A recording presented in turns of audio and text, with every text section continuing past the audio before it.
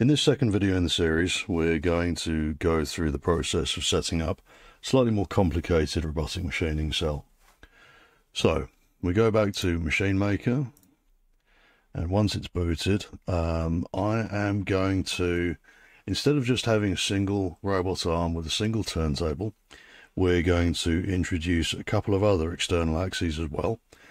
Most notably, we're going to have a rail system. We're going to be mounting the robot to the rail, and we're also going to have turntable as well.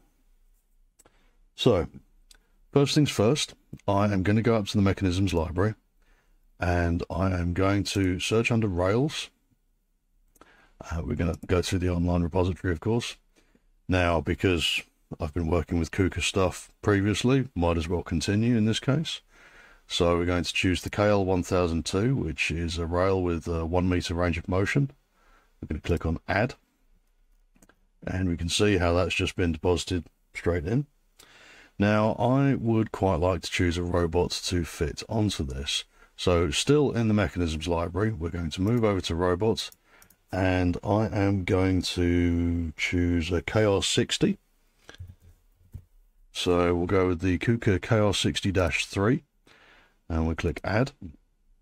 Now, this is the time when the control drag method works absolutely perfectly for orienting and positioning things, because if we do so, we can see that not only do all of the coordinate systems get highlighted in this, but as we click and drag the robot and drag it near to the coordinate system, this green arrow appears, which means that it's possible to snap the two together.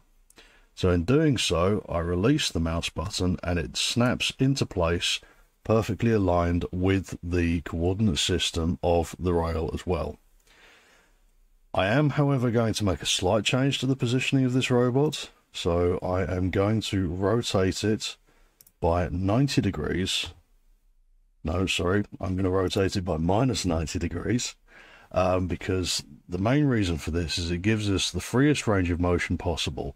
Because behind the robot now we have the cable train for the linear rail, which obviously we don't really want interacting with the robot whilst we're trying to machine something.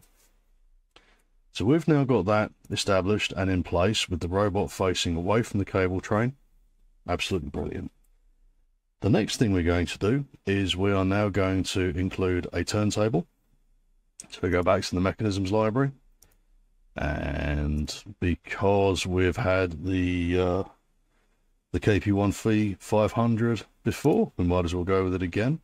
So I'm going to click on Add, and I am going to move it to where are we going to move it to? We are going to move it to around here. So let's just set that to 1600 in X and minus 600 in Y. So that's quite nicely aligned with the end of the end of the rail, and it means that we can quite easily access any piece that needs machining from this side of the turntable without fear of any kind of impact or crossover or anything.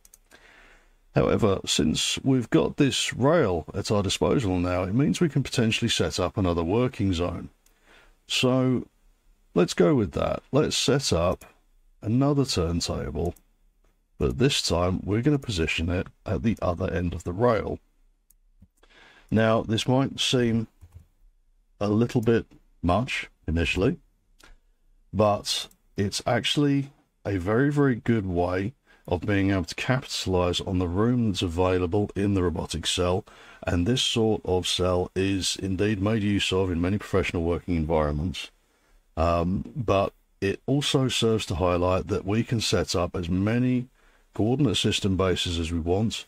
We can switch between each of them in ENCY without any problems, and we can set the job up on both of these turntables. That can be two parts of the same job. We can have the whole thing set up in one go, run all the programs, leave the cell working throughout the night, for example, without any problems.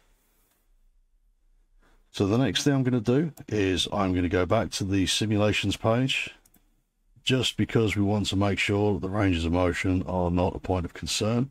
I'm going to enable collisions detection now, so that will take a second to process. And we can see now that that's finished processing. So first off, we can demonstrate the rail motion, and we can see that sweeping through the full extent of the rail.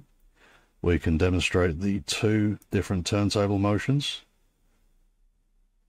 and you can see here how they've all been sequentially named as well. So we've got E1 for the rail, we've got E2 for the left turntable, and E3 for the right turntable. And now if we move the rail to the 600 mark, which is its center line, and then demo the motions of the robot, we can see that aside from the crashes that we can obviously see coming, such as it trying to hit the floor, there's literally nothing to worry about with this. Obviously we've not decided on an end effector yet, so again we can go through the same process of adding a spindle motor. But the purpose of this video is mainly to illustrate just how easy it is to set up a viable working cell with multiple external axes already accounted for, no tripping up, everything has its own particular priority defined. In the next video, we're going to be covering the process of bringing in user-defined geometries for setting up external axes.